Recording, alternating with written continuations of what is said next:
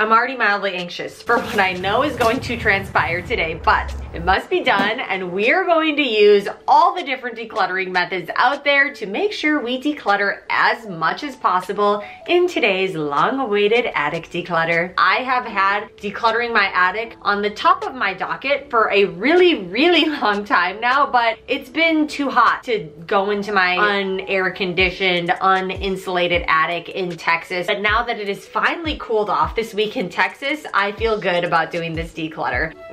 Good might not be the right word. I feel motivated to do this declutter. Let's get right to it. Before we do, I'm sitting next to Barf right next to me, which is why I don't have the sheets or the bedding on this. As I hopefully take care of this, I'll tell you how this happened. Long story short, my son vomited on this bed. I thought I had mattress protectors on all of my beds, but apparently this one I did not. And so the vomit soaked through the sheets and then soaked into this mattress topper. I'm really hoping what you're seeing right now is going to save it. If it doesn't, I guess I'll just buy another mattress topper and a mattress protector this time.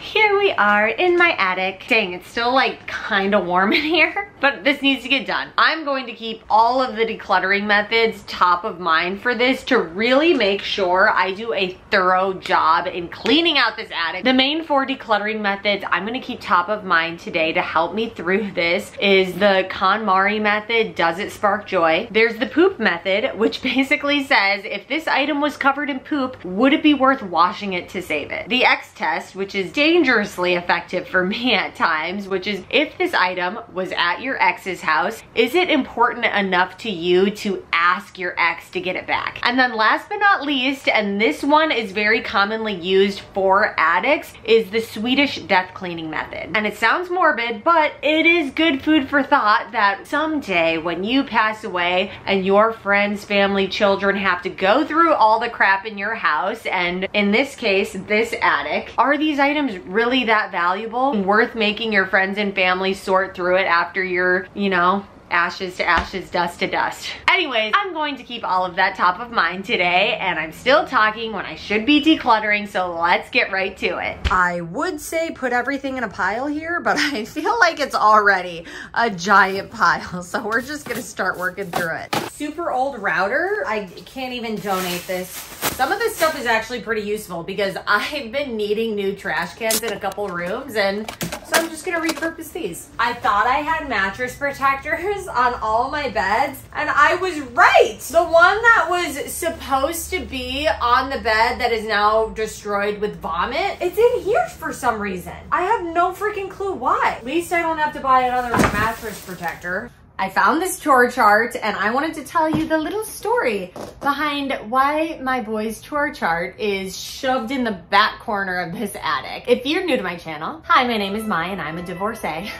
Sounds like I'm in an AA meeting, but gets the point across quickly. 2-ish years ago, I split from my husband of 10 years. We'd been together a total of 17 years though. From the time I was 15 to 33, we were together. Anyways, my twins were just about to be school age at the time, and so I felt like it was important, now that they're going to be school age big boys, they should have some chores that they do around the house daily. So I created this chore board, and then literally, I don't know, maybe 2-3 days after I created this chore board, I found out some interesting information about my marriage that made me not want to be married anymore. You know, when you get divorced, you have to split time with the kids, and I also felt really guilty that I couldn't provide the 2-parent household that I grew up with, that all my friends grew up with. Like, no one in my immediate friend or family group is divorced or comes from a divorced household. So I don't know, I felt a lot of shame and guilt at the time, and probably veered a little bit too much the year post split in spoiling my kids. Anyways, long story short,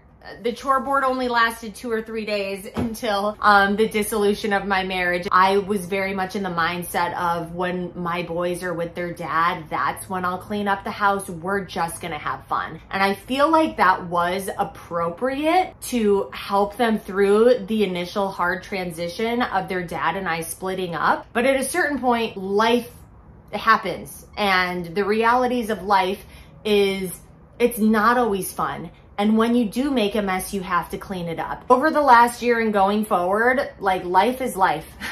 When you are living a life, there are chores and responsibilities, and it's my job as a mom to teach them how to do those efficiently so that they can grow up to be men someday. So, chore board's coming back. Oh, poster holders.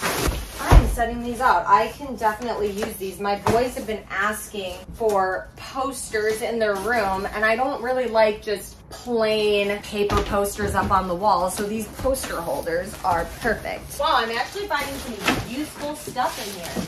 We got the beds over here, and then just cleared up the rest of the space. Aw, high school sweethearts, so cute. That felt really good.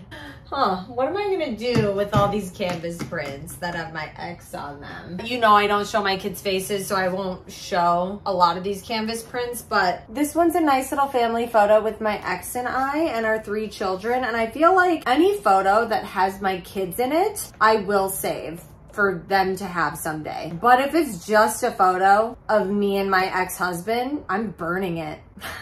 I mean that literally. I'm going to burn any photo that is just me and my ex, because why not? Sounds fun. Oh, wedding photo, so my kids are not in this. Burn. Honeymoon photo, gonna burn this. High school dance photo, burn. The rest of these have my children in them, so I will save them. Mini life update that I thought of because of all of this ski stuff that I'm keeping. Oh my gosh, it's so dusty in here, I need to sneeze. All right, where was I? Yes, all of this ski stuff here. So, if y'all have been following me for a while, you know that I have a boyfriend. Even though I'm a divorcee, I didn't completely give up on love. All of this ski stuff I am keeping and hopefully getting use out of. I should really have my boys try this on to make sure it still fits them. But my boyfriend and I, we love each other.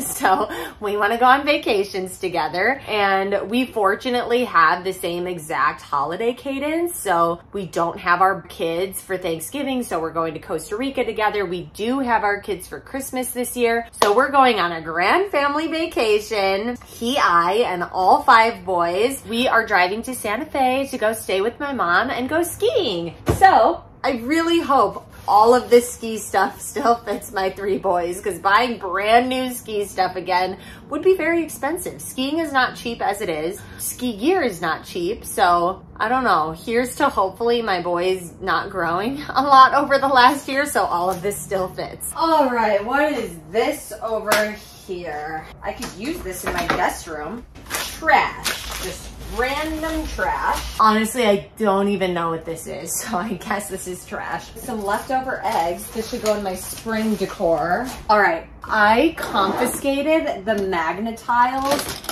a while ago because I was having issues with my boys constantly playing with the Magnetiles, it being a mess all over our play area upstairs, and then they would never clean it up. And then when I would ask them to clean it up, they would ask like I was asking them to torture themselves, which is obviously not what I was doing. So I confiscated their prized Magnetiles for probably, it's been like 2 or 3 months now. So I feel like I can reintroduce these and let them make the choice as to whether or not they want to keep them in the playroom or if they're gonna have to be relegated back to the scary attic. Okay, can you see that? It's a curtain rod. I don't have curtains anymore, so this can donate. Aww. Another visit from my wedding dress. I feel like this has popped up in a lot of videos. First, it popped up when I was still married, thinking everything was a normal marriage. And I was excited to have found it because I thought I had donated it or sold it or that my mom decluttered it. I was so happy I found it. And then maybe, I don't know, 3-ish months later, my marriage ended. I think maybe like a few months after after my marriage ended, I came across this in a different decluttering video, and I asked y'all in the comments to tell me what to do with this old dress. And it seemed like the majority of comments said to donate it. So I might piss some people off, but I'm not gonna donate it. I feel like this dress has bad juju. I don't think anyone else should wear this for their wedding after everything I've been through. If the people who feel like clothes should be reused and are big on thrifting are upset that I'm not going to donate this dress, at least know that I didn't buy this dress new. I bought it used off of eBay for like $300. So I thrifted this dress. It's gotten multiple uses. I don't know why the last people thrifted it. Maybe they also got a divorce. So I'm just gonna assume that 2 people who were married in this dress are now divorced. And so it has bad juju. I'm not gonna sell it. Even if I wanted to sell it at this point, it's, you know, 12 or 13 years old. No one wants it. And I actually feel like, does keeping this bring me joy? No. You know what I think would bring me joy? If I burned it. So along with those canvas prints, I think I'm gonna burn this. You know what? Overall, I don't need an explanation. It's my dress and I want to burn it. So that's what I'm gonna do. As long as we're going through all of this, we need to go through my memorabilia. I'm gonna take it out of this dusty attic for that process. When I did my KonMai method memorabilia declutter, I think it was only a few months before my split. So all the things that I valued before my divorce are still in these memorabilia bins. And as I said before, any photos that have my kids in them, I will keep. I will keep that for them, for their memories. It is their life. But anything that happened before their life, I don't feel bad about throwing out. Some people might disagree with me, but when I think of the decluttering methods, I can't think of any reason to save photos of me and my ex that don't have my kids in them. And I don't care what anyone else says. They don't bring me joy. If they were covered in poop, I would not wash them off. If they were at my ex's house, I would not ask for them back. And in the event of my untimely death, I don't want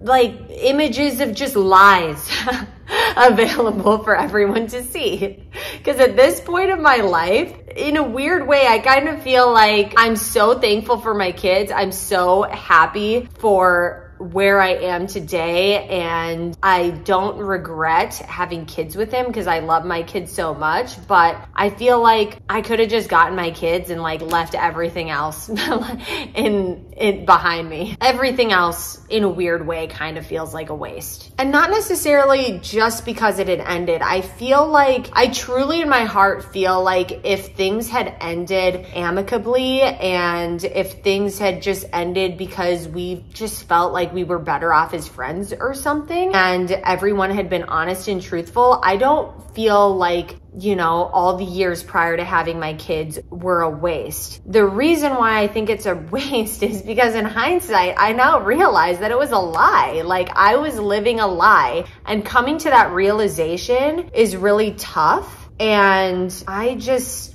don't want any part of it. So that's why I feel fine with burning all the photos of just me and my ex. Really, I don't have to justify it other than I own these images, so they're mine to burn or do whatever I want with them, and I choose burn.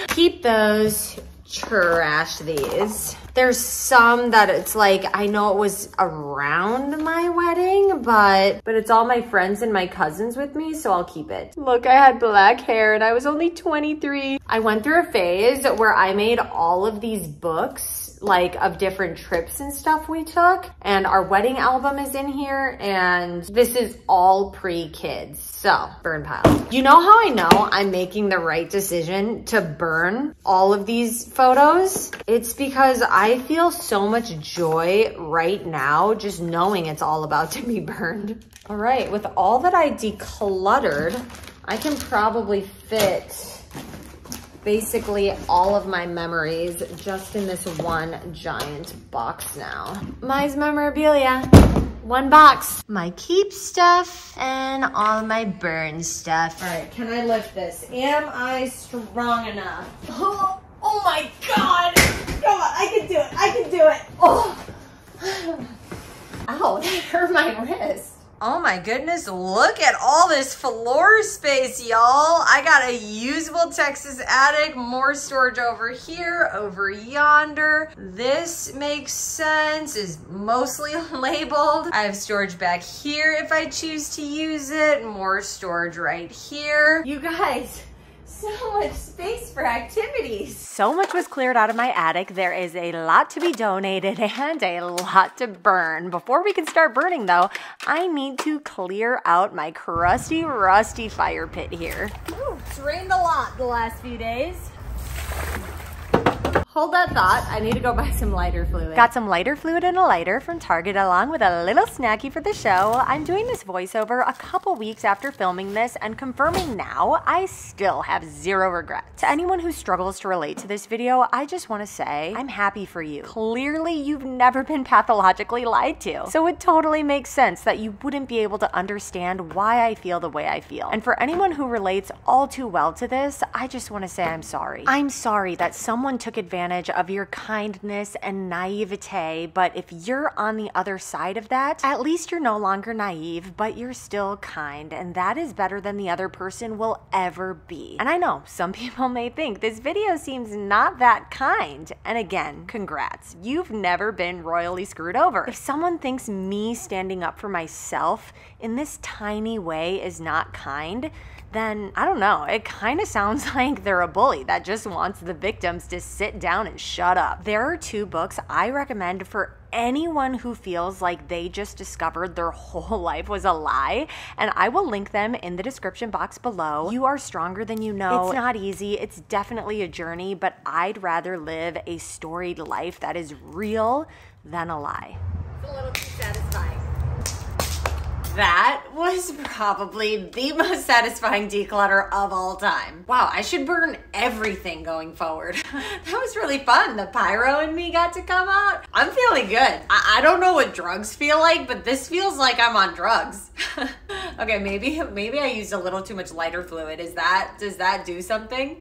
I don't know. I feel good though. I feel really good about life right now. I feel very thankful. I feel spiritual right now. Whew. Okay, my kids got home. I had to do the whole mom thing, go do dinner, bedtime, all of that. They're in bed now. So now I can finish filming with my handy dandy light to illuminate the room. I don't remember where I left off, but I'm happy that my attic is now decluttered. It's clean, it's organized, and I feel really good about the memorabilia burn. I learned what I needed from that chapter, and I kept all the images of my kids because they are proof that beautiful things can come from hard times, and everything else, I'm good with it going up in flames. It was actually pretty freeing to burn all of it. It was like my watered down version of a woman scorned who takes all of her boyfriend's stuff, throws it out in the backyard and lights it on fire, except for I am a rule follower, so I would never do that. This was all my personal property, so I was allowed to legally light it on fire, but it was still very freeing and satisfying. I don't need any of that stuff to remember where I came from or to appreciate my kids. Burning it wasn't about erasing the past. It was about making space for better things in the future. I'm choosing to only carry forward things in my life that serve a purpose and bring peace and joy to me. And I guess if it doesn't bring joy, I'm good with watching it burn. The end.